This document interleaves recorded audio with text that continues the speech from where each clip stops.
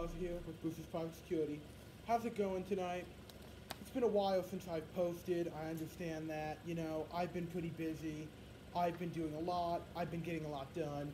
But there's a lot to do. You understand what I mean. It's been a while, so tonight's not going to be like our normal video that we've always had. It's going to be a little bit different. We're going to have a little bit more of a discussion. It's only going to be 2 to 5 minutes, or something like that. Mayo, as whoever would be seeing this would know him. And I want to make something very clear.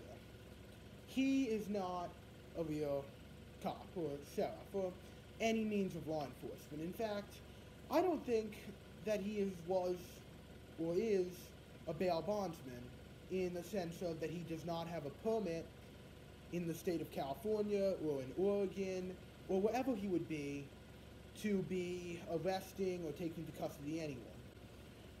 Right now, I've watched a lot of other videos, and I want to give a shout out to Donut Operators and Officer 401 because their videos are great, really descriptive. I'll put a link to them in the description. You should just go follow them, subscribe to them, like their videos, and watch their videos, and they can really give you a much better description of him than me. But you see in his last few videos that, I'm just reading this here, that he always looks perfect. He's always clean. His uniform is clean. He's always clean. Nothing ever is like dirty about him. He is always completely clean. And looks good. His uniform's perfect, everything like that. He also doesn't know how to use his gear, his weapon. In the video, he's pointing his gun like all around it, like his partners, at their faces, at the criminals. And recently, in his last few videos, he has actually been taking the suspects, who he basically just accuses immediately of doing without any investigation, away from where the camera's on, acting as if he were beating them or forcing them to confess to something that they possibly did not even do. And I think that what he's doing, although it is not illegal in the state of Oregon, it gives a very bad example to young children and anyone that really does not know about law enforcement or what law enforcement is supposed to do.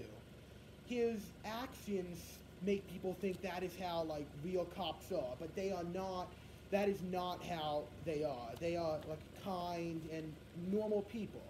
But his videos are making them look to be like bad people or evil people. So I just wanted to put that out there so that all of you know. The state police basically saying that he is not related to them in any law enforcement way or anything like that. And I don't think that even if he was, they would let him use Patty Mayo because his real name is Patrick Thomas Tommy. So there's absolutely no way that they would allow him to use a fake name for people. And another thing, there is no DBSQ in America that admits to hiring him. And again, you can see more of this and a better context of how he is on Donut Operator's channel and Officer 401's channel.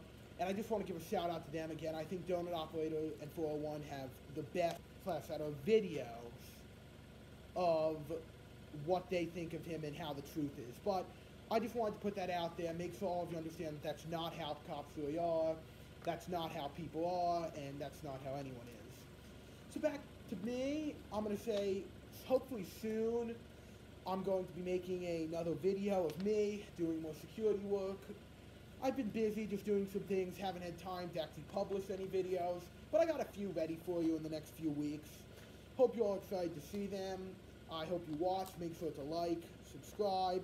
Also, take a quick look at my Instagram. Link is in the description below.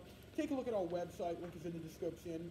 Feel free to call, text, whatever you want to do just to say hello or whatever. It's all good. I just wanted to put that out there. I hope you all understand and like this video. Okay, everyone. Have a great day.